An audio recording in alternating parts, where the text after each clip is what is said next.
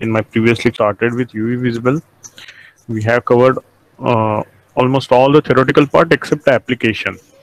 Now we have moved on to instrumentation.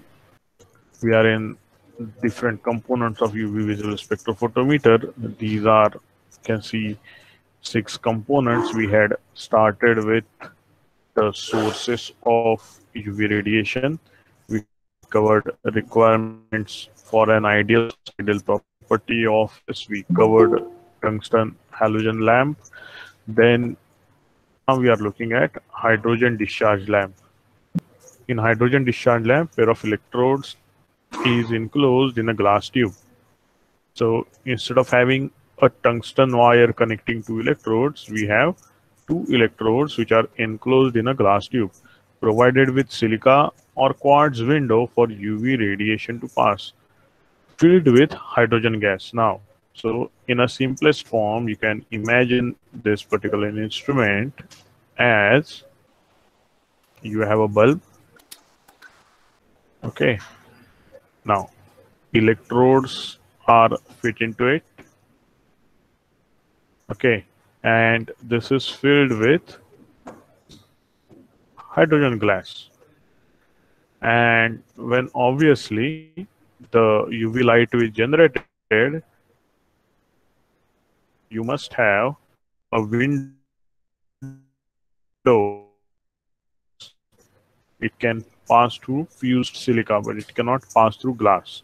So that window has to be made. Okay. Now, so you have electrodes. You got the entire arrangement.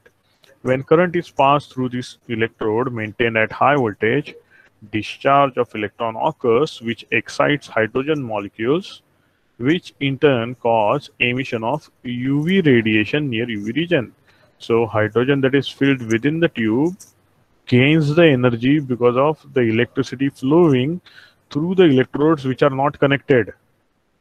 Okay, these electrons are not connected, and because of high voltage, through hydrogen gas, you get a discharge of electrodes flowing from one electrode to other electrode. The electron obviously travels from negative electrode to positive electrode. And because hydrogens, I should say hydrogen molecules acquired energy, they have to come down to the ground state. So in the process, they emit UV light.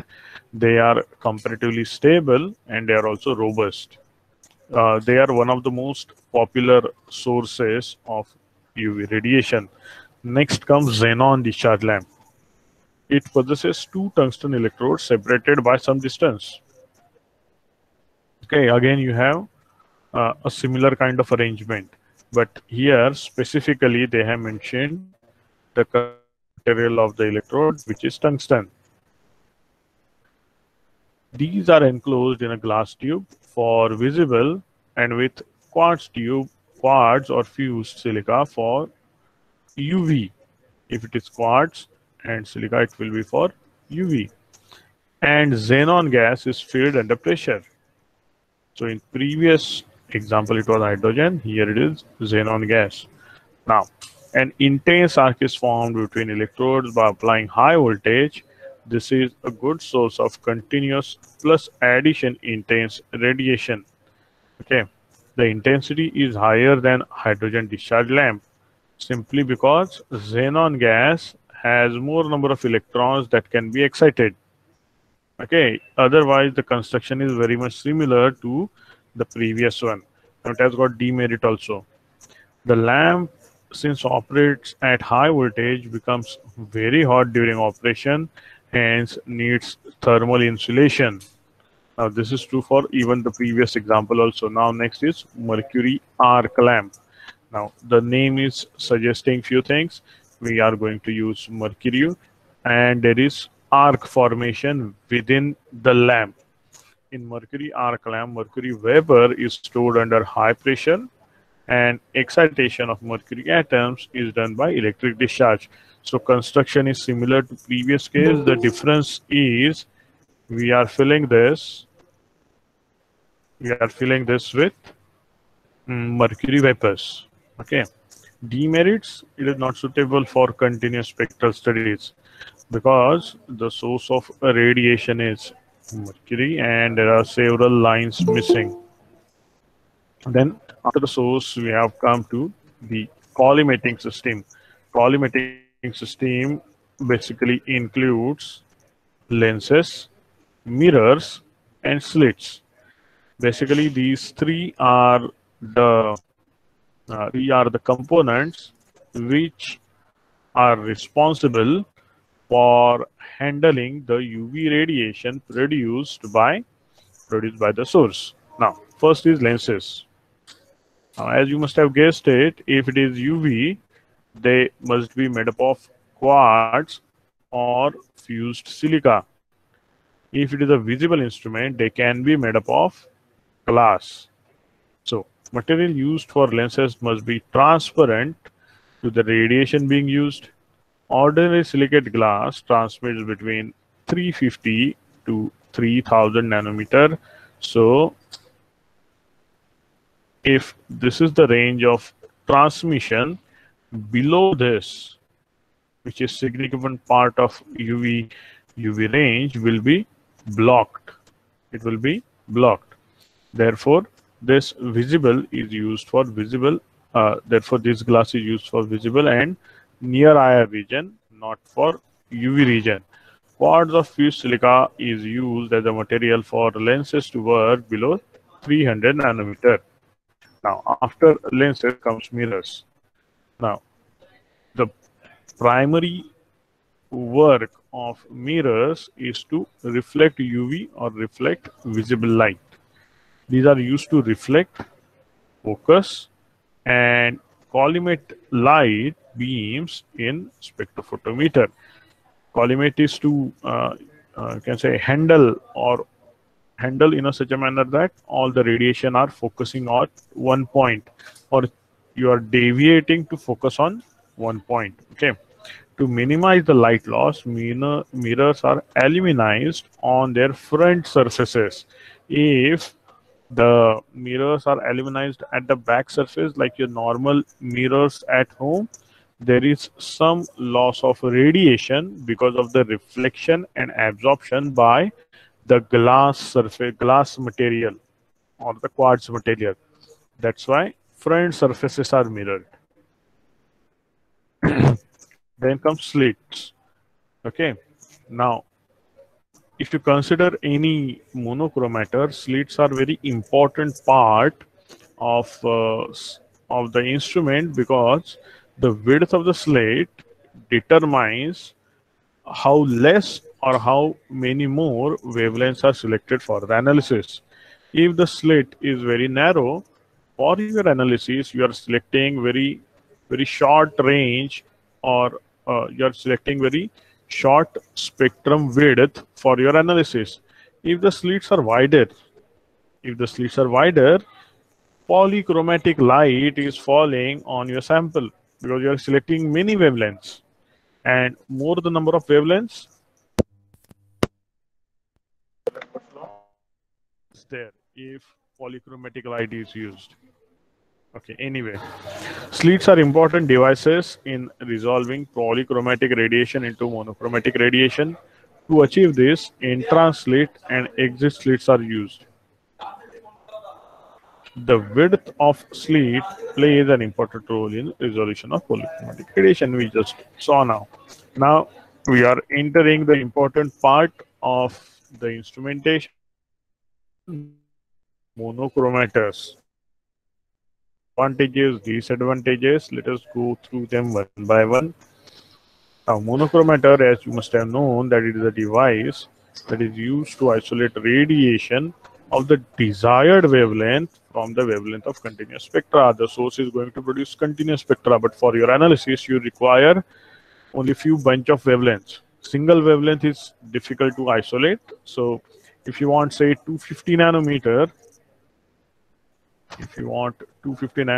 for your analysis, the monochromator will be able to give you, say, the wavelength range between, say, 248 to 252 nanometers. So it will give you the range.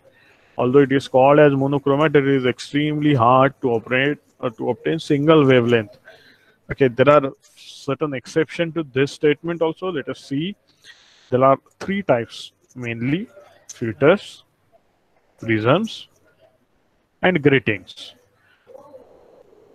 You may also uh, group prisms and gratings together because they are not in a way absorbing any radiation. Okay, so filters give you monochromator by absorbing the light, but prisms and gratings, they do not absorb. Okay, let us see what filters are. Selection of filters is usually done on a compromise between peak transmittance and band pass width. This is band pass width is also called as spectral width. The former, that is peak transmittance, should be as high as possible, and the later, that is the bandwidth, should be as narrow as possible. I will tell you the meaning of it. See, peak transmittance is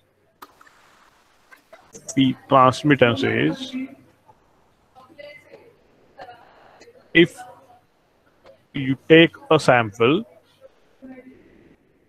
and electromagnetic radiation with intensity I0 is falling on it. When you are using the intensity over here, I0,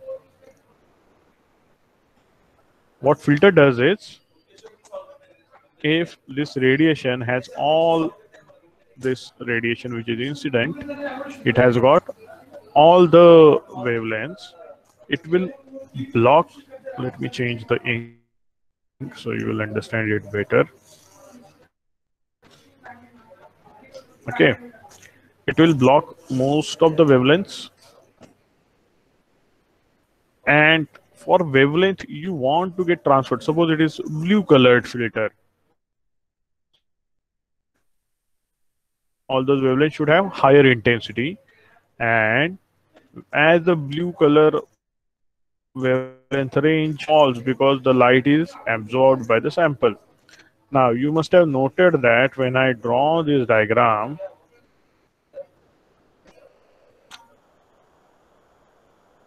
the intensity of blue light wavelength is not the original I0, because some of the energy was got, although it allows passage of blue light.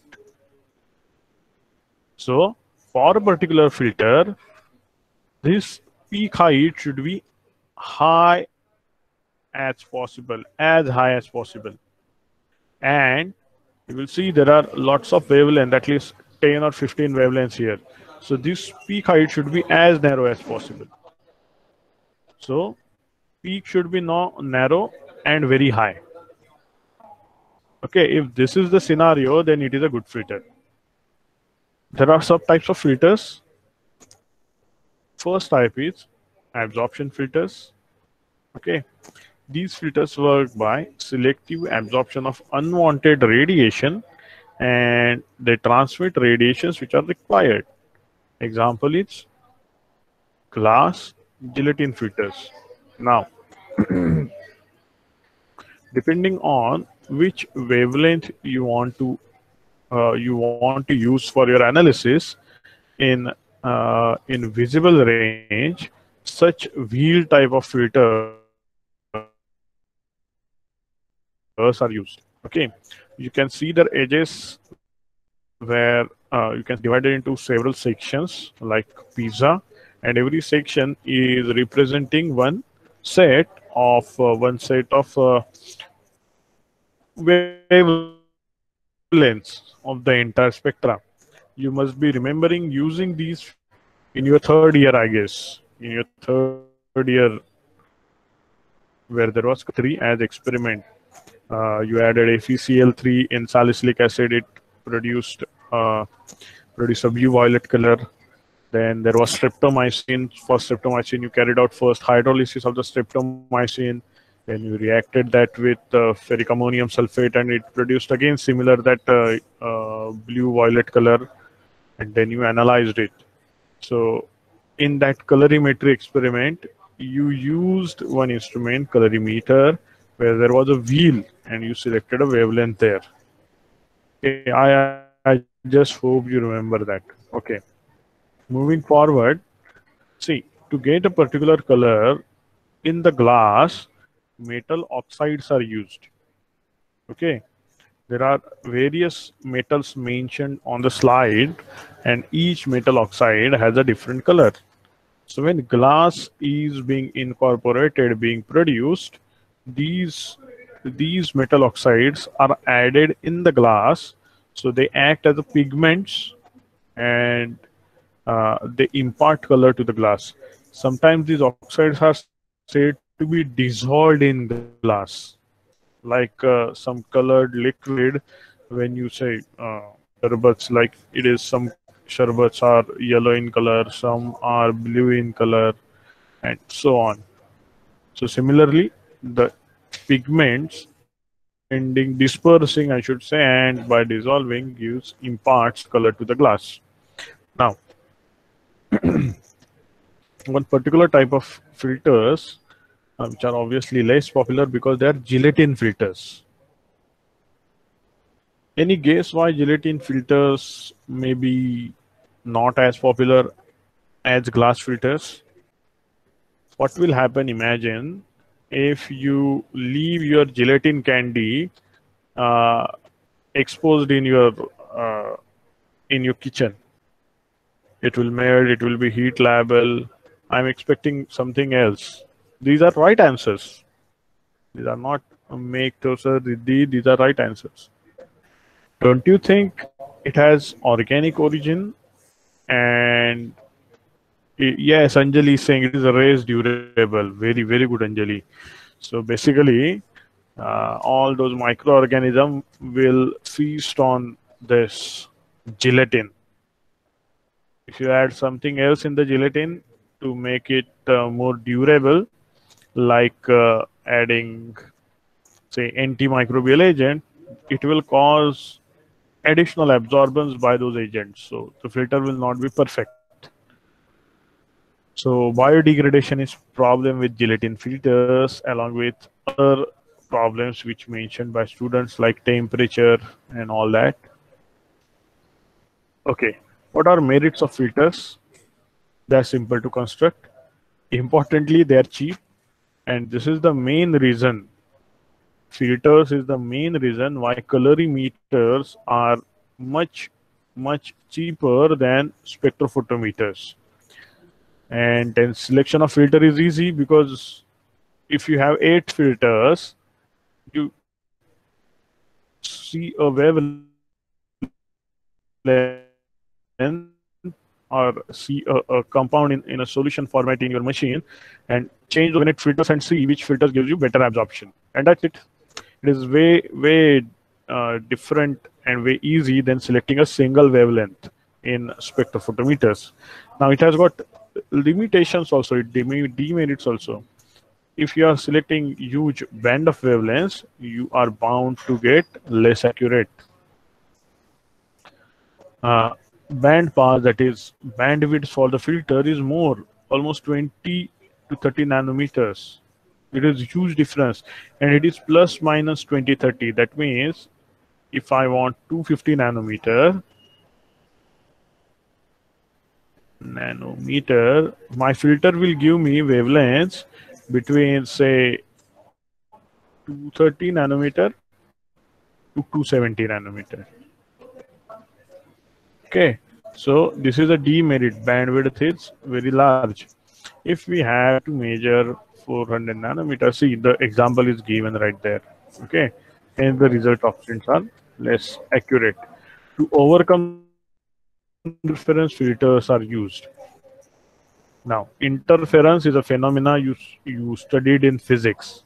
Okay, तभी ऐसे लगा था अरे इसका क्या application हो सकता है, इसके लिए पढ़ाई नहीं था, ऑप्शन में छोड़ दिया था 12th में. I hope you studied this in your B Pharm third. Okay. So this interference filter works on interference phenomena. It causes a rejection of unwanted wavelengths by selective reflection. Now, students many times get confused that these interference filters produce a single wavelength. Okay, it is not like that. It is like the other wavelengths are still there, but they goes into destructive interference. Okay, it is constructed by two parallel glass plates, which are silvered internally and separated by thin film of dielectric material of different refractive index. Okay, so the glass plate and the dielectric material, it has different refractive index. Now they have only different refractive index and they are perfectly transparent for visible light. I am saying visible light because you are mentioning here glass plate. If you use quartz plate or fused silica plates, then in that case they will be in working in a UV range. Okay, anyway, so I will try to graphically suppose this yellow color is that thin film between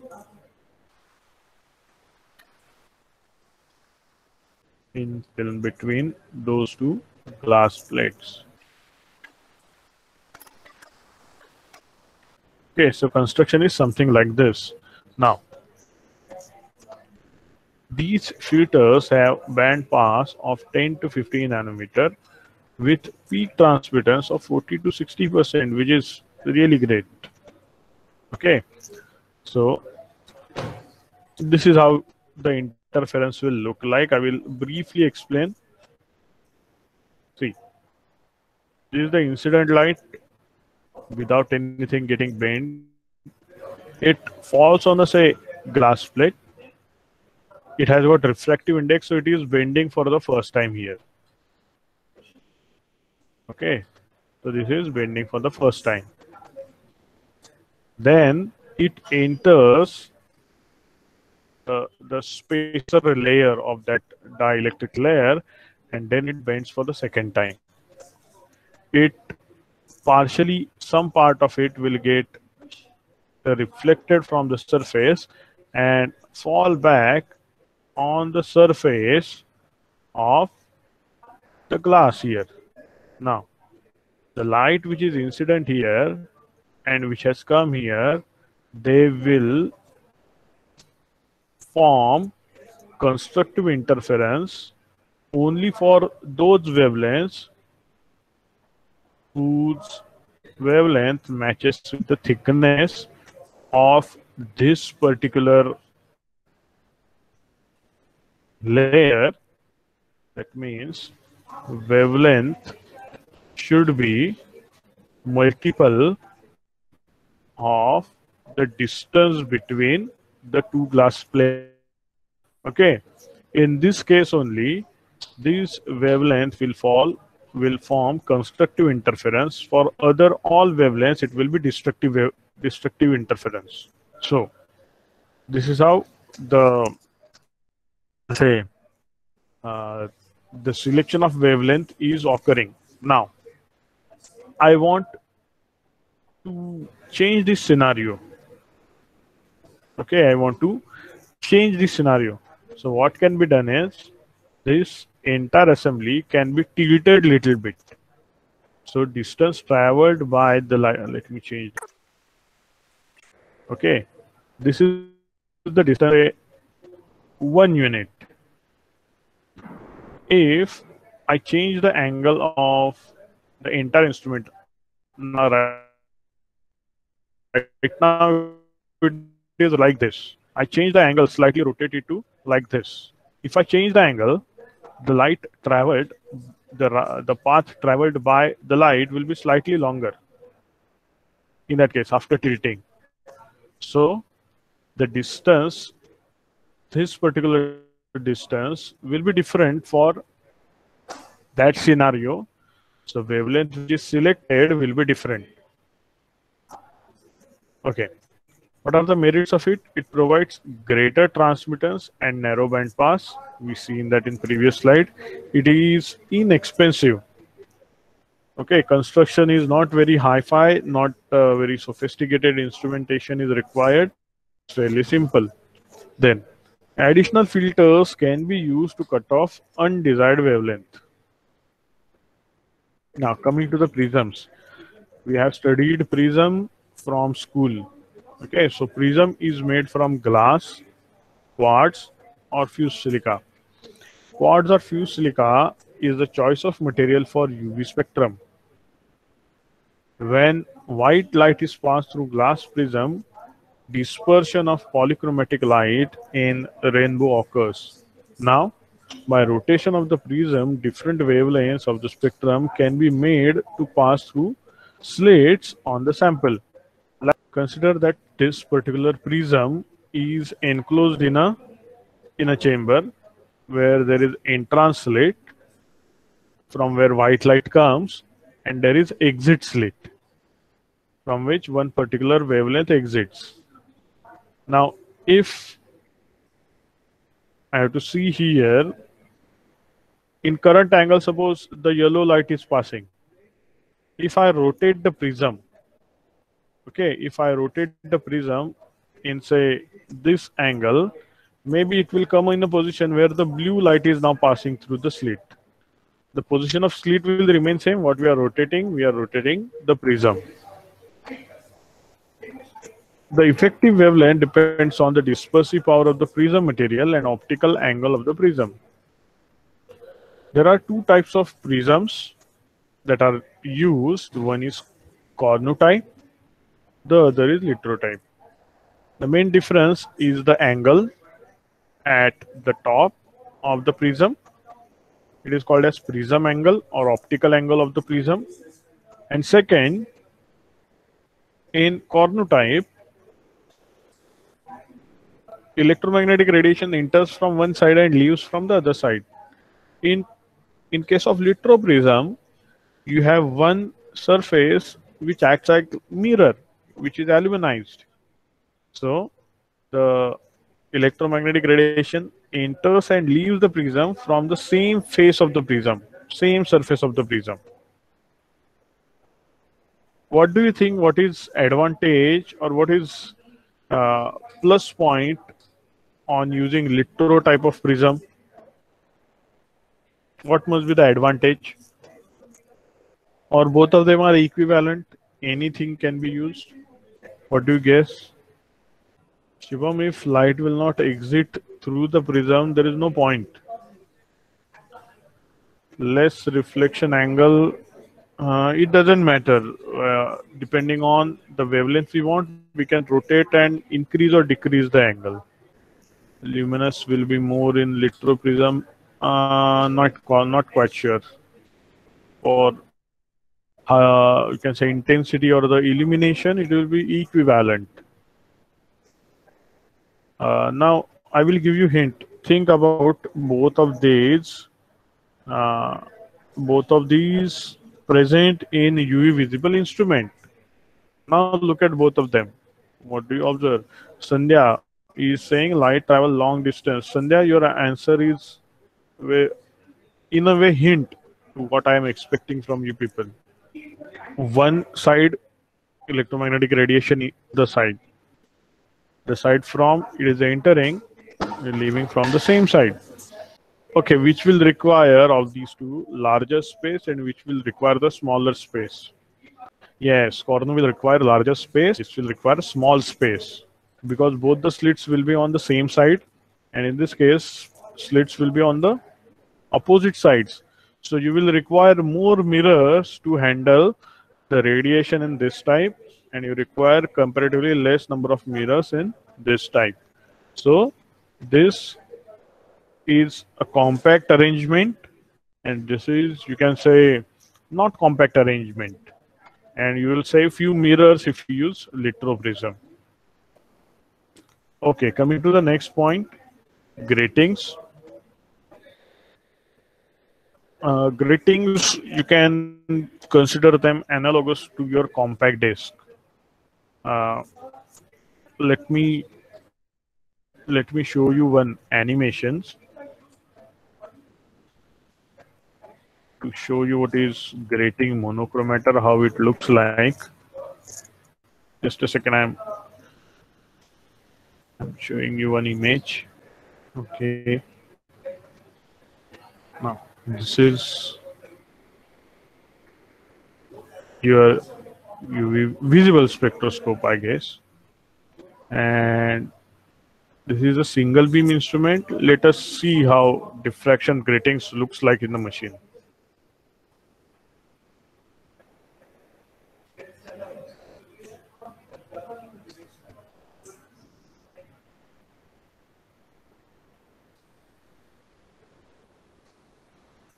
This is diffraction grating. This is entry slit. This is exit slit. If you rotate the diffraction gratings, a different light passes through your sample, and this detector, the transmittance of the light taking place.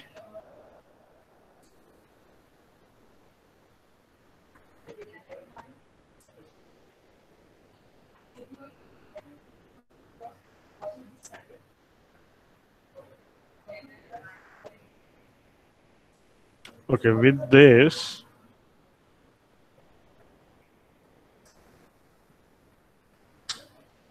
they are showing you the construction, the alternate grooves on the surface. See, this is the electromagnetic radiation incident. It is getting bounced off. You can see that if you put a surface over here, okay, the electromagnetic radiation are not in same phase. Originally, the light that was hitting the grating, it was in the same phase, but because it has traveled different distance, the light which is bounced off the surface, it is on a different phase. It is in the different phase. If it has to fall on the surface, they will not meet constructively. Okay, let's move forward the animation.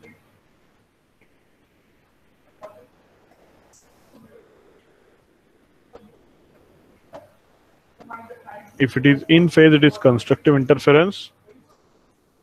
If it is out of phase, it is destructive interference. See, here it will be destructive interference.